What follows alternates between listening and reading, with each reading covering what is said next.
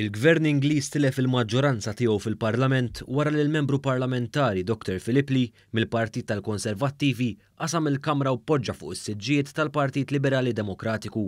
Deċiżjoni kruċjali quddiem il-vot tal-lejla imressaq minn Jeremy Corybn sabiex iwaqqaf lir-Renju milli jqatta l-karti minn mal-Unjoni Ewropea mingħajr ftehim. B'hekk billi jaqleb fuq is-siġġijiet tal-Oppożizzjoni, il-Gvern immexxi minn Boris Johnson li ħarriedni tal-pajjiż wara r-riżenja ta' Theresa May tilef il-maġġoranza tiegħu fil-Parlament. Filmat ippubblikat fuq is-sit The Guardian, il-Membru Parlamentari Lee jidher ipoġġi mal-Liberali Demokratiċi waqt id-diskors ta' Johnson. Britain is on the verge, Mr. Speaker, of taking back control of our trade policy and restoring our independent seat in the WTO for the first time in 46 years. Our exports to the United States. Wara s-seduta li spjega l-motivazzjoni tiegħu wara sħubija mal-Oppożizzjoni.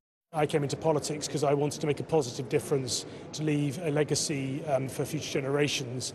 And when you've got a Conservative administration that's hell-bent on delivering a no-deal Brexit, I'm sorry, that's just not in the best interest of future generations as far as I'm concerned.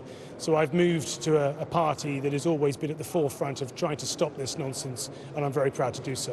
Li ppubblika wkoll littra li bagħat lill-Prim Ministru Johnson fejn permezz tagħha infurmah li se jtemm sħubija tiegħu mal-Partit Konservattiv.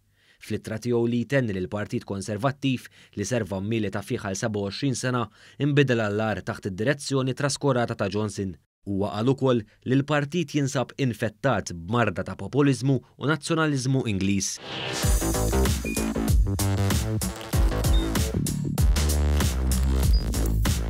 Idħol fuq one.com.mt u hemmhekk tista' tara l-programmi kollha li jxandru fuq One permezz ta' One Play.